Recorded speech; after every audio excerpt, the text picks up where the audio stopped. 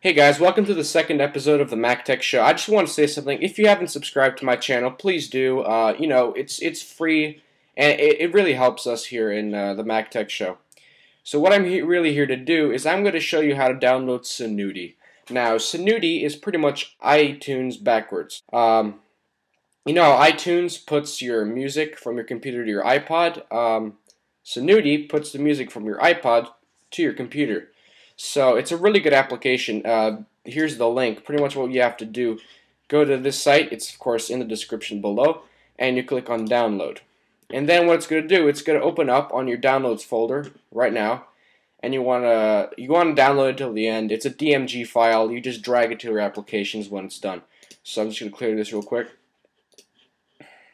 Then you want to go to this other site, because this is a trial. You have to pay for Senuti, as you can pay for all other software. Everyone usually tends to want it free. So you want to go to this site, and it's good for keygens. It's a keygen site. So here you want to click on download only crack and keygen, as you already have the actual program.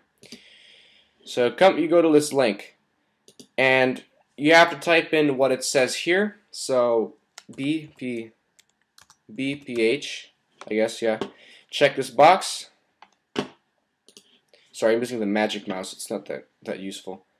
Download file, and it's going to open up. It's really quick. It's a RAR file.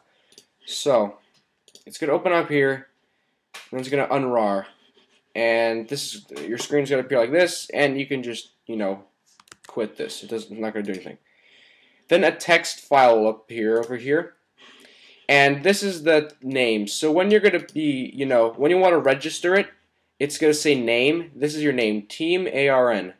And this is your code. You're just going to copy paste this to every box. So this goes in the first box, this goes in the second box, this goes in the third, fourth, and fifth.